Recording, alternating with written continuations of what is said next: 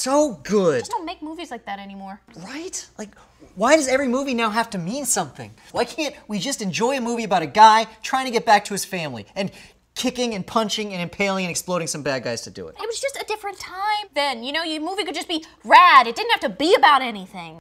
When was it made? 96, came out in 97. Damn, Con Air. On f***ing Air. Huh. What's up? Nothing. It's just, 1996 was an election year. It was after Clinton's first term. You don't think that means anything? That's probably nothing. Okay.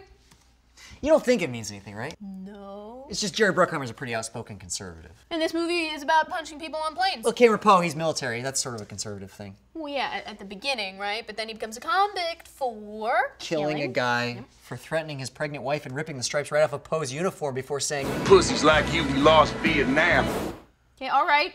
It's pro-military, but I mean, most action movies are. That doesn't mean that it's right-wing propaganda. I mean, Bruckheimer is not a subtle guy, right? So if he was going to make a conservative movie, right, he would like 100% put in some heavy-handed metaphors, like how if all the people on the plane were Oh!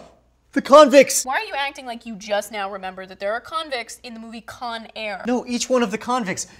Diamond Dog is a black militant who hates the NRA and spends his time in prison writing a New York Times bestseller about the woeful state of civil rights in America. And he's one of the main bad guys. He's Black America. Okay, fine. Did Johnny 23. A Mexican immigrant who doesn't respect U.S. laws. He's immigration. Sally Can't Dance is an outspoken and proud homosexual. Pinball is a drug addict, the prevalence of drugs in the African American community. Billy Bedlam is about the dissolving of the nuclear family. He kills his wife's parents, and Cyrus is Cyrus the virus. He's a bilingual intellectual with a doctorate who gets along great with the minorities. Holy shit, Cyrus is the manifestation of the liberal masses. This is bad, Katie. This is so bad. He's so nice to Sally Can't Dance. All the convicts are, with the exception of Poe. Poe is the only one who assaults him, and we're supposed to cheer. Oh! Okay, I'm falling down the rabbit hole. Whoa, put the bunny back in the box. I said, put the bunny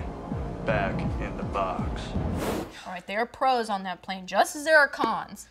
Did you see? Yeah, no, I get it. You're right. There's a female prison guard. Good.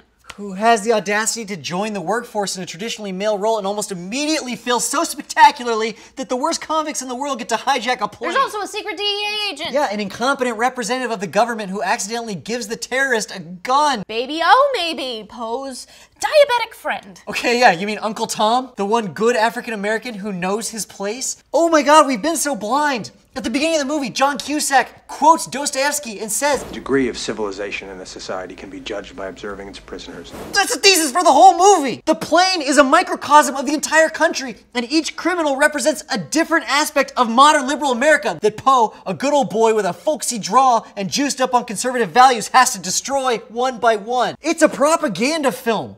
This is where 1996 Bruckheimer thought America was headed. No.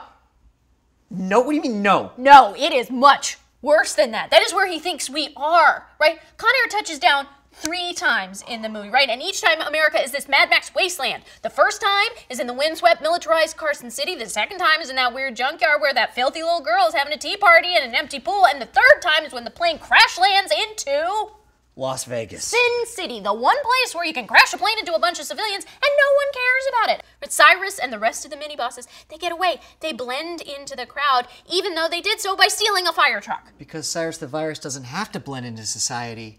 Everybody's already infected. He is society. And then Poe chases Cyrus, and then he crashes his truck, and then Cyrus gets his intellectual brain smashed in by this machine that, well, I don't know what it does, honestly. Just some bullshit they built. The kind of bullshit we used to build in this country. Holy shit.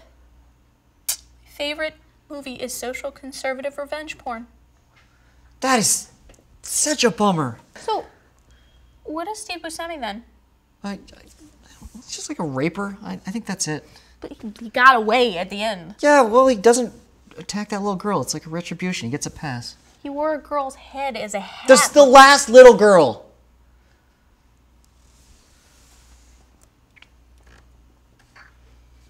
Con Air. Con fucking Air. Hi everyone, thanks for watching that video. I'm Soren Bowie, I'm the managing editor at Cracked. Managing editor is sort of a misnomer because I do a lot of other things. In fact, it's kind of a dumb, blasé title. What I'd really like you to do is go into the comments and ignore everything that you just watched and only comment on what you think my new title should be. Nice things, preferably. You can go lowbrow though. I don't mind.